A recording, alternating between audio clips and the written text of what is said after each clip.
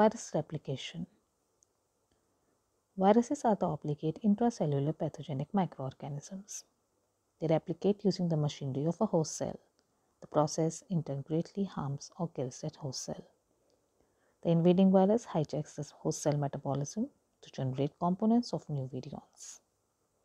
The duration of replication cycle varies from 6 to 8 hours to more than 40 hours. Replication of virus occurs within the 8 distinctive steps. The virus recognizes and binds to the host cell surface receptors to enter the cell.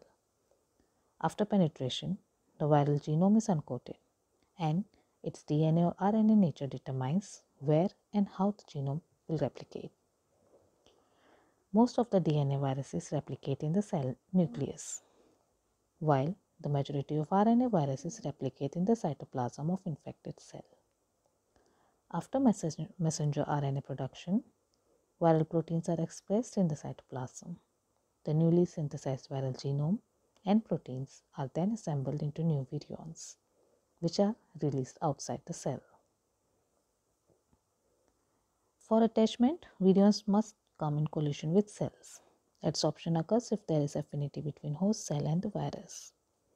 In most viruses, sites specific for attachment are distributed over the virion surface. For example, in influenza and Newcastle disease virus, hemagglutinin spikes are present, which attach to the cells of respiratory epithelium. Penetration followed 3 different mechanisms: for bacteriophages, for non-enveloped animal viruses, and for enveloped viruses. The process of attachment in phage takes place to tail fibers of the phage after its collision to the bacterial cell. During penetration, as the cell wall of the bacterium is thick, nucleic acid of the phage is introduced into it through injection mechanism. There is constriction of tail of the phage, and injection of phage DNA into bacterial cell takes place. There is no injury to the cytoplasmic membrane of bacteria. Penetration leads to the emptying of phage head. Penetration of non-enveloped animal viruses. Most animal viruses carry out penetration through endocytosis through following steps: virus collision with the cell, adsorption of virus to host cell, engulfment of virus particles by host cell through fine processes, entry of virus inside the cell in phagocytic vacuole, and rupture of phagocytic vacuole by enzyme of the host cell and release of free nucleic acid. Penetration of enveloped virus, where fusion of lipoprotein envelope to the virus of the virus to the plasma membrane takes place, and there is direct release of the virus into the host cell cytoplasm. Next is uncoating. This is the process of removal of viral capsid so that nucleic acid is released free into the cell.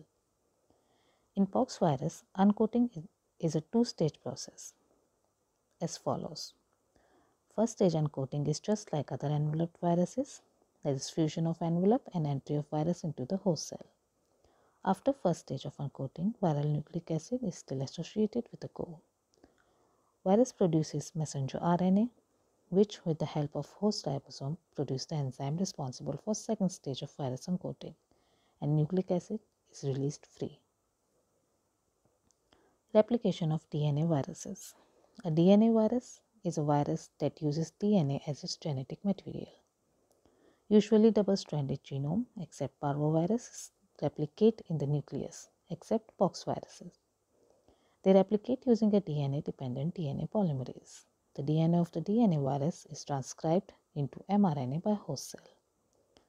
The viral messenger RNA is then translated into viral proteins by the host cell, and these viral proteins then assemble to form new viral particles. In case of DNA viruses like Adeno and Herpes virus, the genome double-stranded DNA replicates in the host cell nucleus. It depends on the host cell DNA-dependent RNA polymerase. In pox and RC virus, the double-stranded DNA replicates in the cytoplasm. Depends on their own DNA-dependent RNA polymerase. In parvo, papova, and sarcovirus, the single-stranded DNA genome becomes double-stranded DNA, replicates in the nucleus, and depends on host cell DNA-dependent RNA polymerase. Replication of RNA viruses. RNA virus is a virus that uses ribonucleic acid as genetic material. Usually have single-stranded RNA except in case of Reo virus and Birna virus, and replicates in cytoplasm except influenza virus and retrovirus.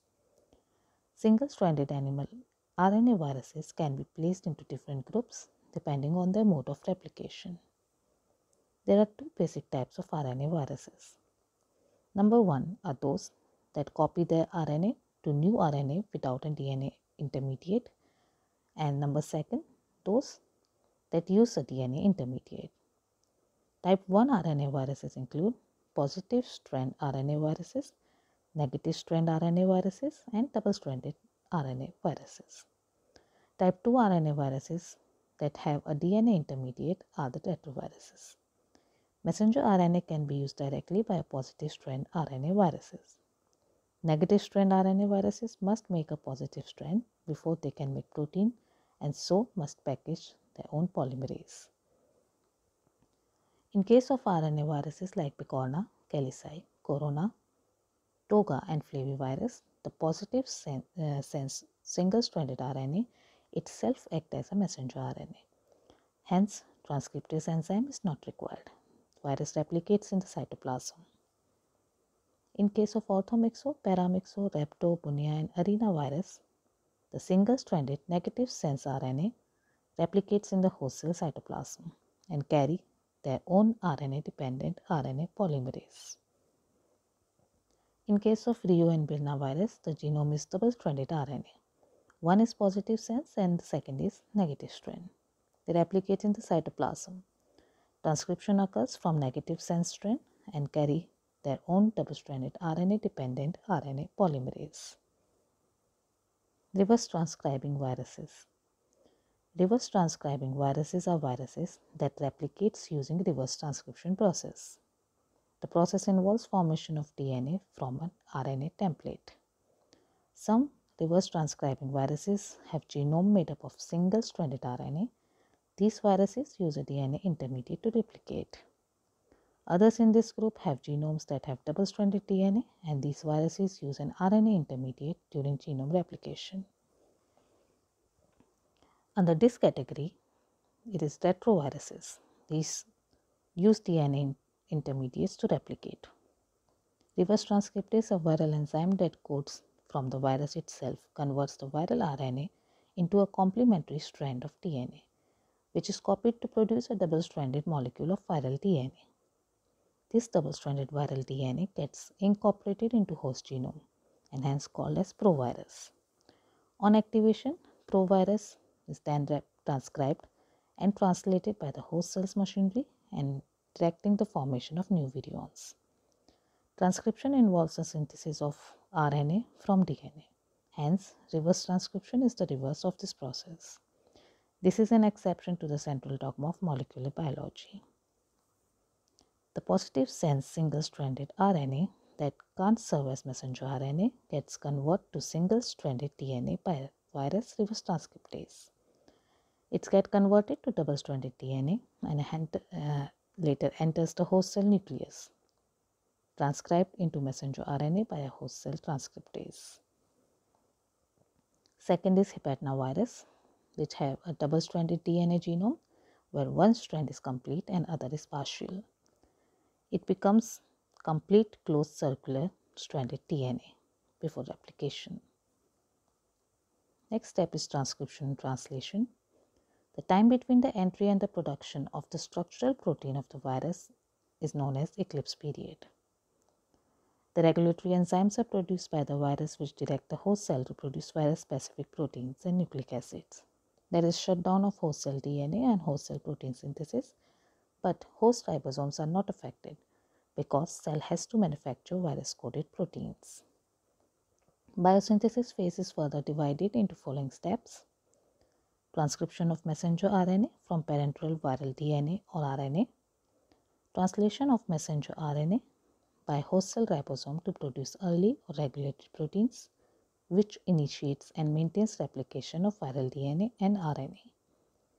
Early proteins are also involved in shutdown of host cell metabolism. The replication of viral DNA or RNA continues to produce progeny DNA and RNA which is followed by transcription of messenger RNA from progeny and parent DNA or RNA. Translation of this late messenger RNA leads to the synthesis of structural proteins, that is, capsid proteins.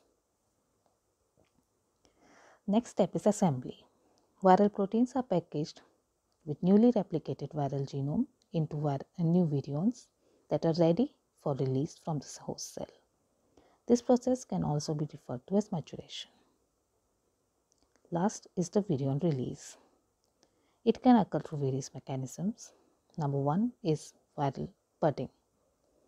Typically occurs in enveloped viruses, for example, orthomyxoviruses, is the process by which a mature virion leaves the host cell. It involves surrounding of nucleocapsid by a part of host membrane to build its envelope as it exists. These types of viruses do not usually kill the infected cell and are termed as cytopathic viruses. Number second is exocytosis. It is another process of virus release that commonly occur in non-enveloped viruses, while its movement outside the cell. It involves fusion of the vesicle with the plasma membrane and release of the contents outside the cell. Exocytosis commonly does not kill host cell. And last is lysis. Lysis results in the death of an infected host cell. These type of viruses are referred to as cytolytic, for example, bacteriophages. Thank you for watching.